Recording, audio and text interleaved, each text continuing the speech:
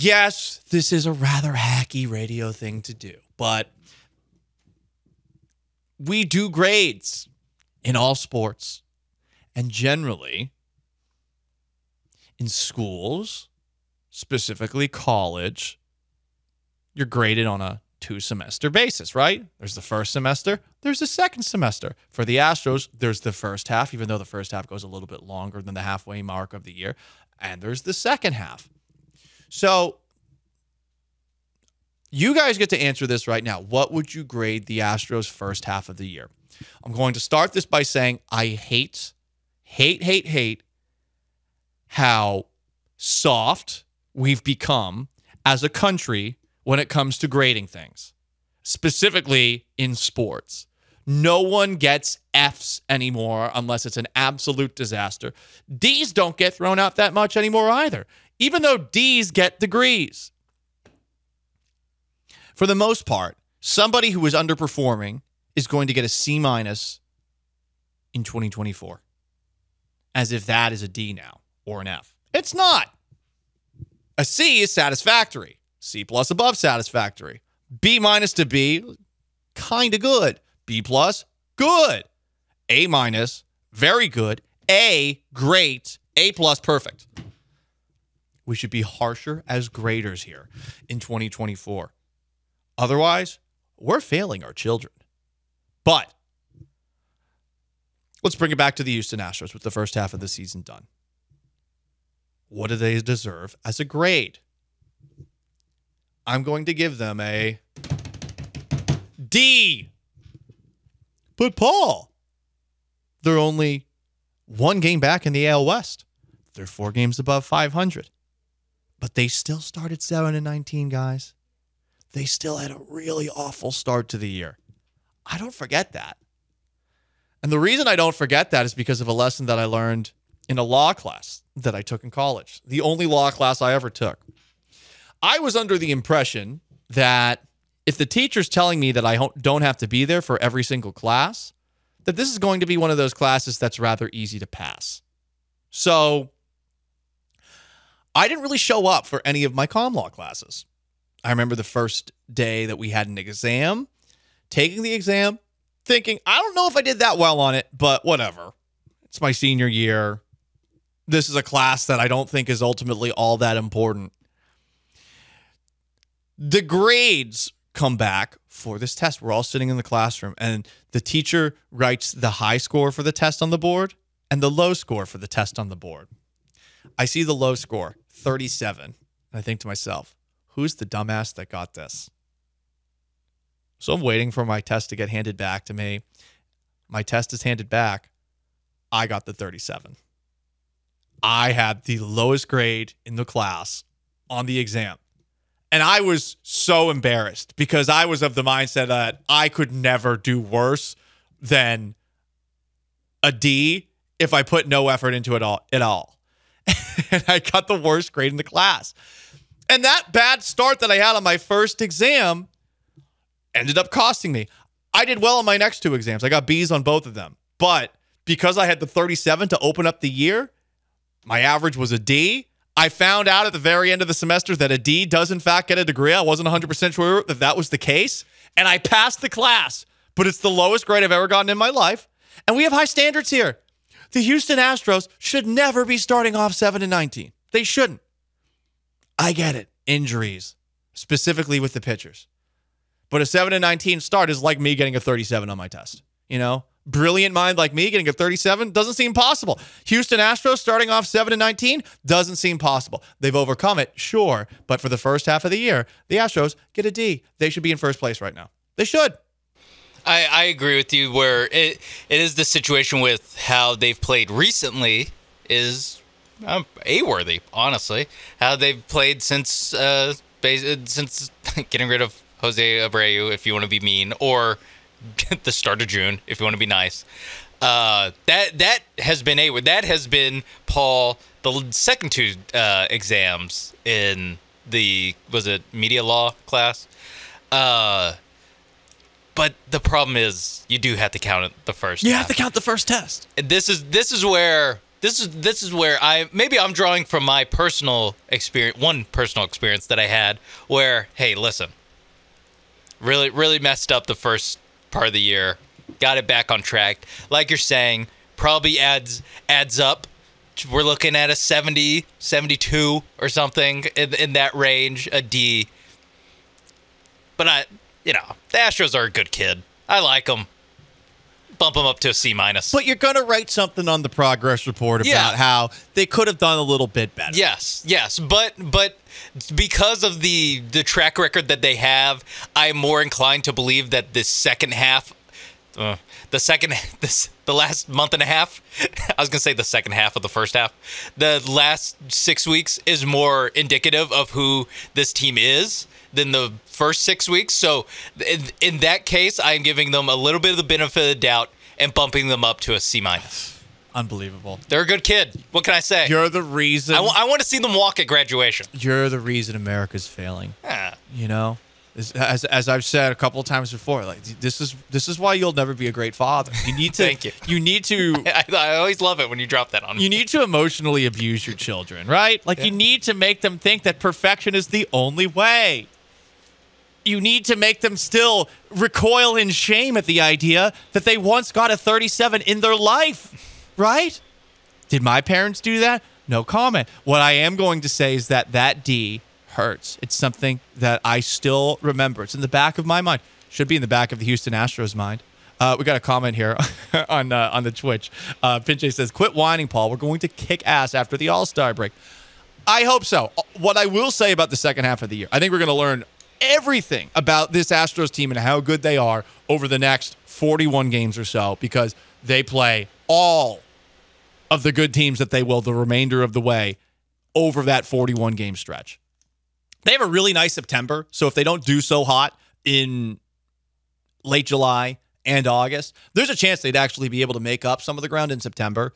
But to open up the month, the Mariners, they have the Dodgers, the Rays, Rangers, okay, you got 12 games against them. Maybe you don't think those are that tough, but I think we just saw from the Rangers are not a pushover for the Astros in 2024, at least right now. You got the Red Sox, who have randomly been very good this season. 6 games against them. 4 games in Baltimore against the Orioles. 3 against the Phillies. 4 more against the Kansas City Royals. You got a pretty difficult stretch to open up the second half of the year. And while you've been playing a lot better of late and you're 1 game out in the AL West and the Mariners seem to be doing everything they can to give you the American League West, it's going to be tough. So we'll see what happens. I'm giving them a D for the first half of the year. I like the way that they finished it, no doubt about it, but you can't erase the 37 that they got, much like Paul Gallant got back in 2010 in his communications law class. Here's the thing. Why would I need to know anything about comm law? I'm going to hire a lawyer, right? If I get sued for libel or slander, what, am I going to defend myself? Like, that was what I thought when I was in the class. I'm like, I'm going to hire a lawyer. Why do I need to know comm law? Why do I need to know communications law? I think it's to keep you from having to hire a lawyer. Save you a little bit of money by not being slanderous or libelous. But it's fun to be slanderous and libelous. But as long as you say you're kidding. But what they yes, exactly. What they don't know. See, Paul, here, they're teaching that to the kid, because I took a media law class. It's the only class that I ever had to take that was at 8 a.m. because they only offered it once a semester at 8 a.m. because they just want to make your life miserable. That's the reason for the class exists. And what it is they're doing that for the people that are going to go into, TV, go into written journalism. Over here, sports talk radio. Oh, yeah. We got different rules. Yeah. We got different rules, all right? Honestly, we didn't need a degree to get this job. We just have to talk out of our ass and be somewhat entertaining doing it. I gave the Astros first half of the season a D, but if we were to grade the individual parts of the Astros first half, how would we grade them? I feel like the bats, you got to give them a B. The issue is really the runners in scoring position issue, the left on base issue. But, think about this. They averaged 5.4 runs a game and 9.3 hits over the 35 games that they've been without Kyle Tucker. They've scored at least 6 runs 15 times without Kyle Tucker this year. Of late, the offense has really been looking good. And, yeah, they're missing a guy who looked like he was the Astros' leading MVP candidate. They've been without him for a very long time. I can't believe it's been this long. It does seem like things are trending in the right direction. So I will give the Astros bats a B. The pitching is really tricky because there's so many extenuating circumstances. They've already used 29 pitchers over 96 games. They set a franchise record with 32 3 years ago. They're already at 29. I mean, if Luis Garcia and Lance McCullers pitch at all this year, I mean, you're just one person shy of the record. Yeah, and you're at the All-Star break. Right? Yeah, that's wild. Because normally, later in the season, that you'll even get an extra arm here or there where you're like, where's this guy from? Mm-hmm. That's not even to mention they might make a move for an arm at the deadline beyond getting back Garcia and McCullers. So if they trade for someone, that person, if they throw, they're going to break the record. Yeah, it would be very unlikely for them not to break the record. Honestly, if they don't break the record, part of it's probably because Lance McCullers did not come back, which speaks to the issue. If this continues, I feel like the starting pitching also gets a B. Did you expect this out of Ronel Blanco? No. Did you expect Hunter Brown to get things together after the way he started off this year? No. Did you expect Spencer Arrighetti to regularly pitch well enough? No. You were thinking Christian Javier was going to bounce back from last season. You were hoping Framber Valdez would bounce back from last year, but Javier, he gets hurt. Verlander has barely pitched this season as well. And yet you were still making it work with a four-man rotation that's held together by duct tape and rubber bands and gum. I'm giving the starting pitching a B. Yeah, the injury aspect is what's hard to, I guess, quantify in the grades. If you're throwing it out, if you're getting them extra credit for overcoming the injuries, because like you said, Hunter Brown has really stepped up as of late. He's kind of been a microcosm of the Astros season in itself, of absolute abject disaster to start, and he's worked himself back into being pretty much what we thought, or what some Astros, what the Astros front office and what some Astros fans thought he could be from the start. Honestly, from the start of last season, but right. he's kind of delivering on some of the potential that we were told about when he was a prospect. So it is a tough grade to give, because even someone like Spencer Arrighetti, if it was individual, it's like, yeah, he's been good, but he's been up and down. Some starts have been really bad, but at a certain point, he didn't think he was going to have to pitch this much. He shouldn't be in a position where he's pitching as much as he is. So it is something where, as a whole, I don't think that the starting pitching for parts of this year, I think starting pitcher was the problem for the Astros. But a lot of that's just out of their control. It is guys being hurt, or guys like Arrighetti, like Hunter Brown, being thrust in position, like Jake Bloss, like Blair Henley, getting thrust in a position that they shouldn't be in. Exactly. So starting pitching, giving that a B. Bullpen, D. Yeah. Josh Hader has been very disappointing. I don't think you can mince words about it. You are paying him to be close to automatic. He has been far from that. Ryan Presley has pitched a lot better recently, so that makes you feel better. But even Brian Abreu this year has not seemed like the Brian Abreu of last year. Rafael Montero. I always get my Rafaels twisted. And Rafael. Because that's Rafael Stone. No, Rafael Stone trending up. Yeah. Rafael Montero, get off my roster. I mean, he gave up another home run over the weekend. 8 home runs allowed. It's like the most of any Astros pitcher, I think. Any Astros reliever. Every time he comes into the game, you're like, what the hell? And I get why a lot of people yesterday were second-guessing why Joe Espada would put Montero in that spot. And his reasoning was, well, if we're not up by 1 run, we don't want to use Hader or Abreu or Presley. Why do you want to use Montero at all? Can you just dump him? You did it with Jose Abreu. Is it really going to be so hard to get rid of 2 guys in 1 year that are making way too much money? And maybe it is, but come on. He is unusable in crunch situations. You might be tied for first place right now. And if not for some of the other just pants poopages by your bullpen, you might be in first place right now. D.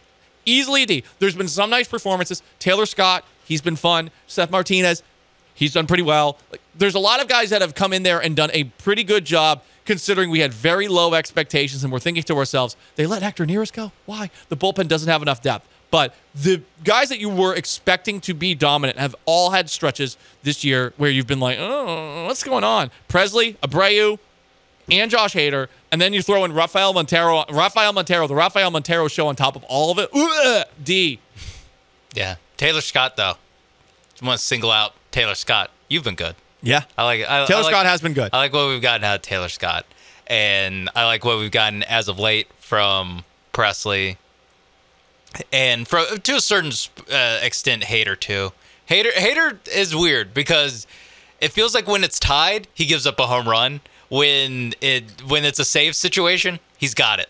It is a very weird situation. He hasn't blown very many saves. It's just he just hasn't been like a lights out pitcher. I hate though that when you say that, even if it is a fact, I hate that gets used by some of the baseball experts out there as confirmation bias that he shouldn't be used in situations. Oh no, I'm not. Where it's not the close. I'm not saying that. I'm just. Saying I know you're not. That he's been kind of bipolar in the way his production's been, where it seems like he just really loves closing. I don't know. I don't know what to tell you. I don't either. From a managing perspective, people were looking at someone to get mad at for the first half of the year. They focused on Joe Espada. Joe Espada doesn't hit. Joe Espada doesn't pitch. Joe Espada manages the lineup on a day-to-day basis, probably something that is dictated to him by Dana Brown and everyone in the front office. So I don't even know how much criticism you give him for lineup construction on the same level that some of you people bitched and moaned about Dusty Baker on a daily basis. I didn't because I was lazy. But then eventually it just got annoying. You guys are always going to bitch about the manager here. Always have, as it is. So Joe Espada was going to get blamed for a lot of the first half issues. But since his two critical speeches, the speech after getting swept by the Cubs, the 2-game series in Mexico City, it's opening day. Forgot about that. They're 41-27 since then. And after losing to the White Sox 2-0, he said, "Hey, let's get back to 500." They've done both. They've done pretty well since both of those moments. Crossroads moments for Joe Espada. Yeah. I think Joe Espada, I'll give him a C-, just because all of you guys are complaining about him all the time. And he's not Pawpaw. He's not Dusty Baker. But, I mean, it hasn't been that bad. Yeah, I don't know. I don't know how to grade what a manager's done in half a season because, like you said, at a certain point, it's like, so he made all the bad decisions when they're losing, but then when they're winning, he's not making the right decisions. Like I just, how does that coincide? Like, I feel like if you're gonna blame him for making bad decisions, you should give him credit for making the right ones. Exactly, especially as a rookie manager. Clearly, he did not want Jose Abreu to play. Clearly. YouTube Keith asks, what grade would you give Jeff Bagwell? Jeff Bagwell, we have sent him to juvie. We've said this, I think, before when we've been talking about grading for Jeff Bagwell. It's suspended. Suspended from school. You know, it's one thing to smoke cigarettes on school property / sign Rafael Montero to that ridiculous deal, but it's another thing entirely to be rolling up a J and giving Jose Abreu that deal too on campus, okay? It's just too much chain smoking by Jeff Bagwell on campus. Listen, he can figure it out. You just got to stay off my campus and figure it out somewhere else. Yeah. Second chance in life. Just not here. We're not running second chance you over here. This is not last chance you. Or last chance you. Yeah. We're not doing that. Yeah.